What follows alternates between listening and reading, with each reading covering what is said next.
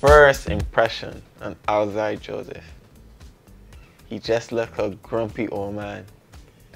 And you can't argue that. He just has this look like, oh, why am I here? You know? And then it gets worse when he's playing because he's so competitive.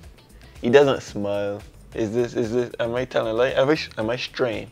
Yes, you are. You're being exaggerative. Okay, but let me go on. And just so mean. But he's extremely, you have a lot of energy though. Like a lot of people don't know that. I didn't know that. You always playing, always playing. It's, Let me hear me. Don't lie on me. My first impression of Dominic Drakes, when I saw him tall, I was saying this guy has to bowl really fast. But then we played in Tobago. I thought he would have been a right-hander like his father. Honestly, when I saw him bat for the first time, he shocked me. I didn't expect him to be that good of a batsman. And I've watched him improve as the time go on. And one thing I must say is that we played together for some time at St. Kitts. I think it was like 3 or 4 years. Could be true.